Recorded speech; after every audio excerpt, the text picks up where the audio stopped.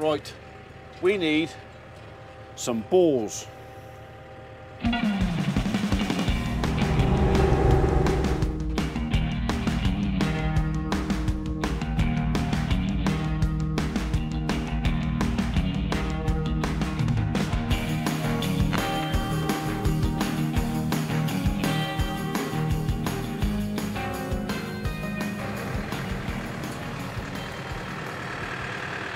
No. No. Oh, no.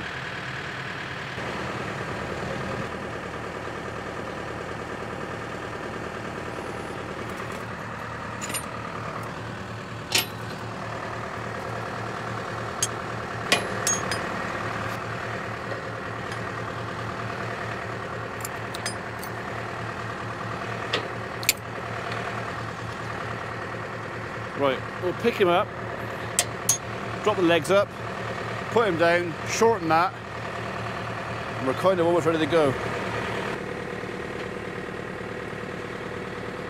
I think I'll pull him out of the brambles first though.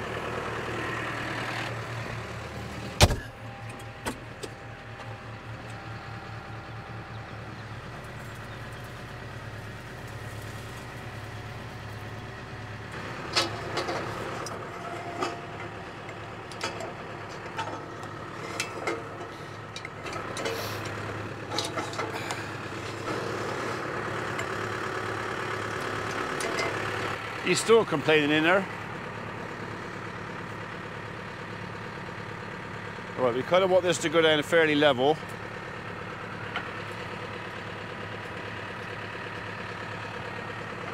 I want to shorten the top link a bit. Okay, some of you might not know what this is, because this is basically two machines made into one. So I'll put a bit of grease around there, then I'll turn the tractor off and I'll tell you what we're doing.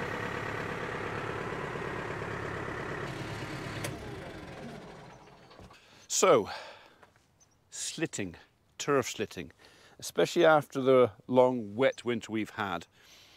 You get a lot of rain and it can cause what's called capping on the ground, especially if your grass is a bit thin. It just basically seals the top layer of the soil.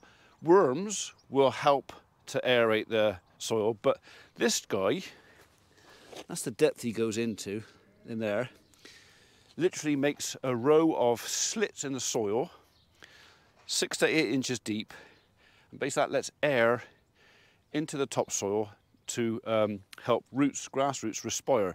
Now, plants need to respire. They need to absorb oxygen and carbon dioxide, but if there's no gaseous exchange between the roots of the grass and the atmosphere, it can slow your crop right down. So I've heard tell that slitting is the equivalent of 20 kilos of nitram per acre. That's what it does. It encourages root growth, encourages microbiota in the soil, encourages breakdown of organic materials, all that kind of good stuff. So that's the Ritchie slitter. This is my Brown's rake. Now, Brown's also make a slitter, but I'd bought the Ritchie one, and then I saw somebody else with a Brown slitter with this thing on the back, and on the Brown's one, this is built to go straight on the back of a Brown slitter. It was built for the job, but it's not made to go on this. So we got Tim, our barn builder, to make this bracket. And all this bit here, that bit there, that bolts onto the frame of this, and then we can slide this rake up and down. We've got like probably, 8–10 inches of movement on there. We can also adjust the harshness of the rake on this little top link here. So this is basically set up for how I have the farm. 1 pass, 2 jobs. So I'm going to go up and down this field. We're going to make lovely pretty stripes in the field. It's going to look like a cricket pitch when we're done. Set the lines won't be quite so straight. And we're going to aerate the topsoil and give the roots of the grass some much needed oxygen, air. And we're also going to rake the surface, which will help pull out moss. So these guys are here to pull out moss, rip up thatch, and literally also break up the surface of the ground. So, I mean, when we've done, the grass is going to be going, oh my God, what on earth was that? And then after it's going to go, that was fantastic. And I'm convinced it makes a difference. I've had quite a few people. There's a fairly famous rugby player over in, he's over that way somewhere. And he's messaged me a couple of times with reference to this. And if he's watching this, he knows who he is. And he's got a little small holding. And he wanted to know if I thought this was worth it. And I think it is.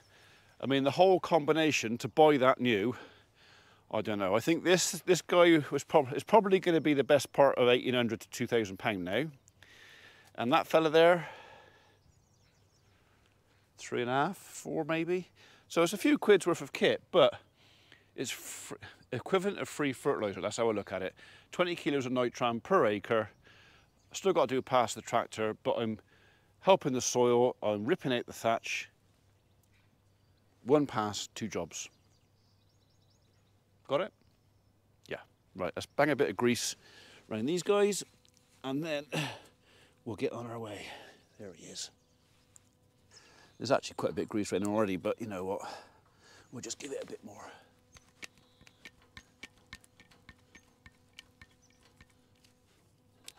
That's that one. Right, the one in the middle is a bit harder to get to. And we don't want to get too involved with getting right inside there, because if the hydraulics should fail on the tractor, I don't want to have any bit of me under that. But that's what we're looking for there. One there, and there is one to the other side, so yeah, we're going to have to struggle for that one, aren't we? One side. Let's go and climb over the rake. Actually, do you know what? I'll do that end, I'll put this down, and then I'll climb over the rake because it won't be so high.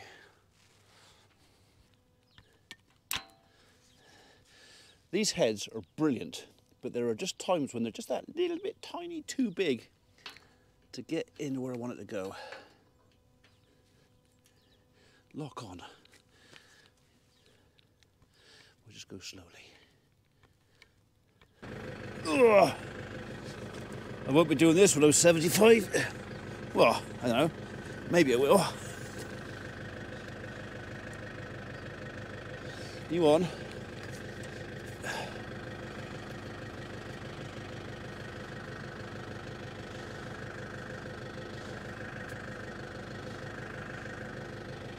It's looking very grey and wet up there.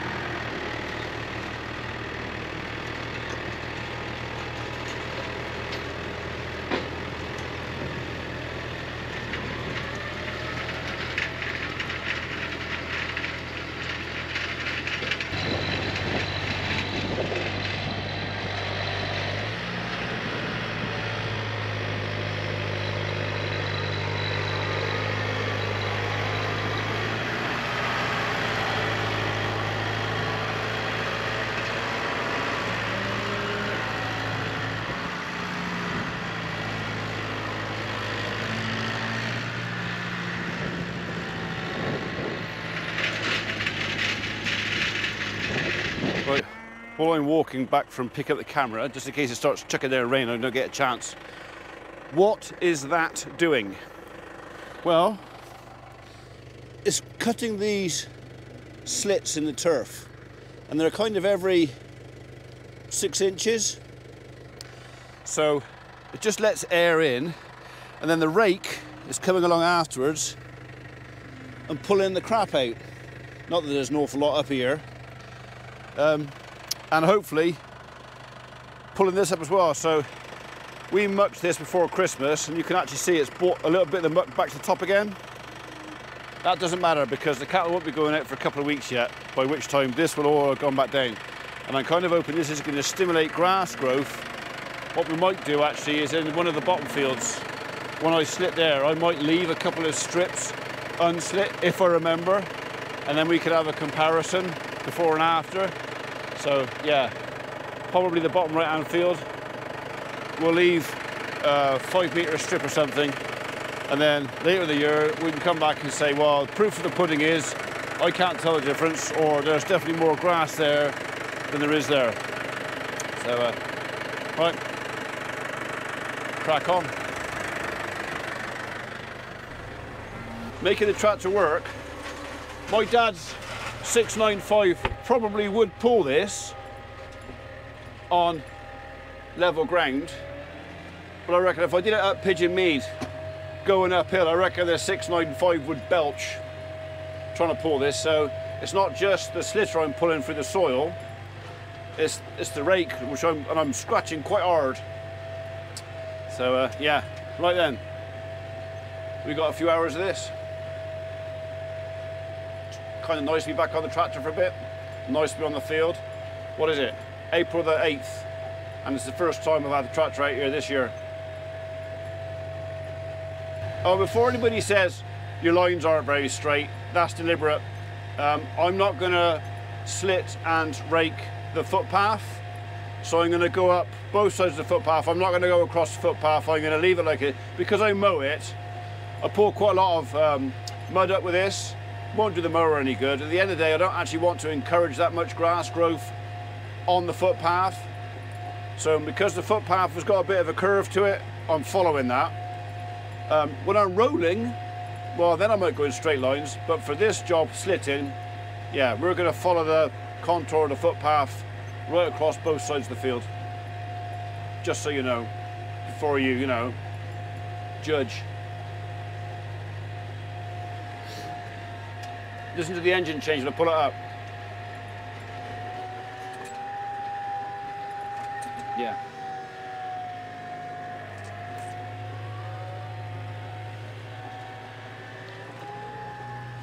So we're revving, free revving, as in with the machine not in the work, at 1800 RPM. And with the machine in the work, right, we are going uphill now.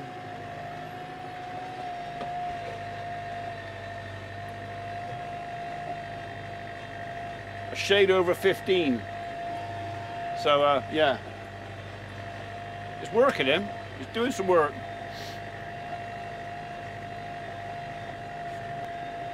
So given the choice, I would have done this late February, early March, but there was no way I would have made a proper mess. Even thinking about it would have made a mess. So yeah, the ground is still plenty soft enough now. I mean, the spikes are going in, no problem. They're just starting to shine up now.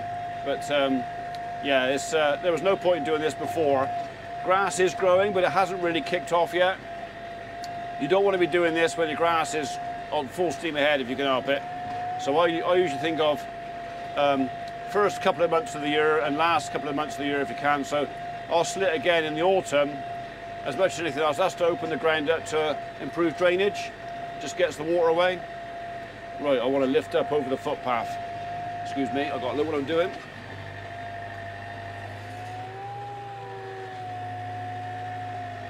We're in four-wheel drive. Going down, I'd probably be all right in two-wheel drive, but coming back up, pretty sure I'd get some slip. So, again, rather than make mess, I'm just employing four-wheel drive. A little bit more fuel, but not that much.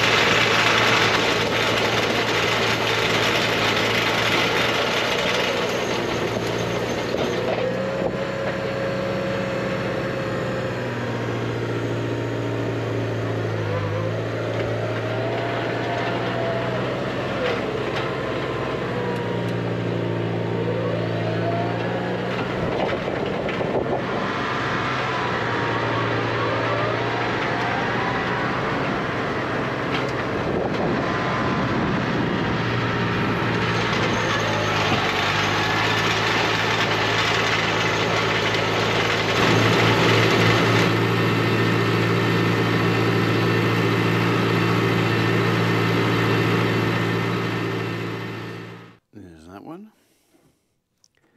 And there's that one. Hello, biscuit. The mugs were a present for famous Dave. He wanted me to get some. I've been over to our merchandise folks this afternoon and picked up a load more Farmer P caps. So we do now have some of those in stock. Lots of people have asked. So at the moment, you can get them through Farmer P's pantry, through Holly's pie page. You can get them through there. Mrs. P is looking at creating a web page, and she has started it. But I've got to do some photographs and stuff. So, right, we're just going down the yard and find out what that cow is mooing about. She's making a fuss, and there's only a few reasons why. And I think it's her calf. I think we've got an issue. I noticed this morning, if it's who I think it is, he looked a bit squitty. I think he might have the scours. So we might have another calf to treat. Now go down and we'll find out. Anyway, all the slitting and raking for today is done. Got that finished. I didn't think you'd want to watch any more of that. You got the idea this morning. Is that you there? Is it you?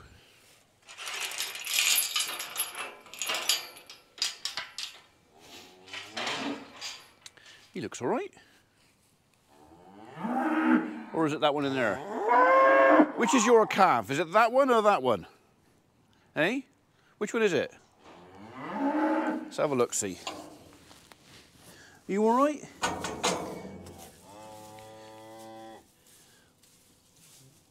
Are you the one she's whinging about? He's a little bit loose, a little bit runny squitty. He is actually quite runny squitty. Right, I might, I think that might be a trip to the vets tomorrow to get some stuff for you. Right. Squitty calves. So, do I go with a sachet or do I go with a little bolus? He's a bit droopy in the eye. Yeah. She doesn't look very happy. He doesn't look very bright, does he? Hey? All right, darling, I'll sort him out. Don't you worry.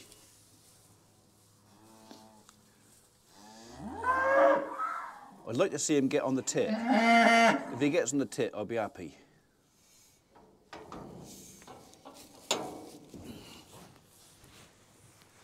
All right, darling. Yeah, he is a little bit, isn't he? I've seen worse. Right. All right, darling. So I expect what it is, calf's feeling a bit under the weather. She's got a udder full of milk and she's uncomfortable. And she wanted him to come out and suck her out. So I would like to see him get on the tit. Not for you to knock him off. He was literally that. And she knocked him off.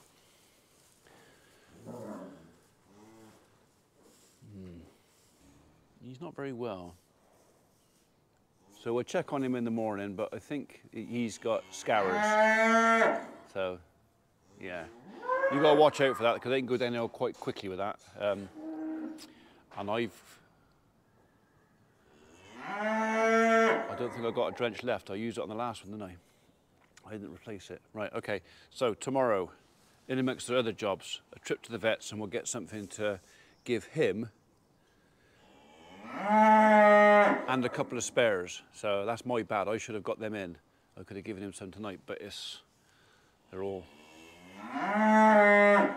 shut. So tomorrow, amongst other jobs, I've got to take 2 of our big steers from next door. They're going to slaughter. I've got a subscribe. Women. I've got a subscriber coming in tomorrow to see us, apparently. In the morning, I think. What? Oh, okay. Okay. They're shouting at each other.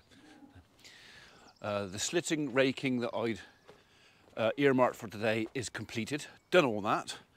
I just want to make sure and see if you guys have got enough for tonight.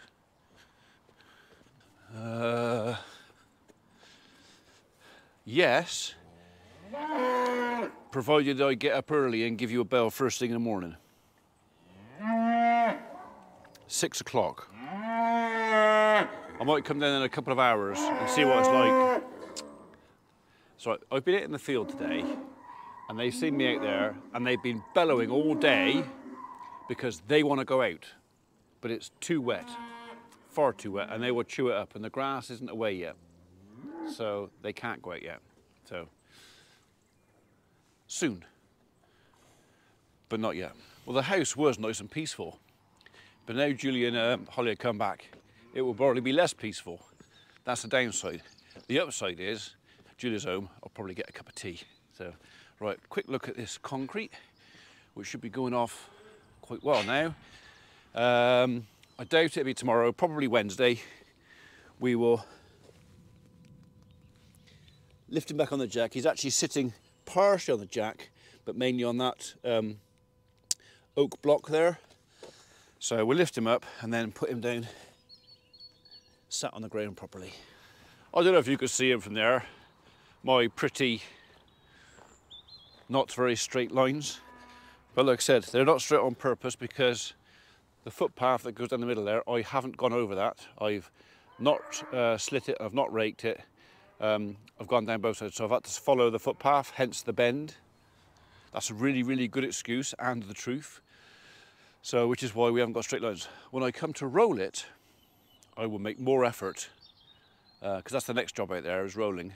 I'll make more effort to nice straight lines. But I'm wondering whether I actually roll it that way, rather than up and down, because the dips go down long ways, well, most of them, so I might roll it that way. More turns, but I'll see what the mood's like. If I feel like it, I will, and if I don't feel like it, I won't. So you'll find out in due course. See you tomorrow.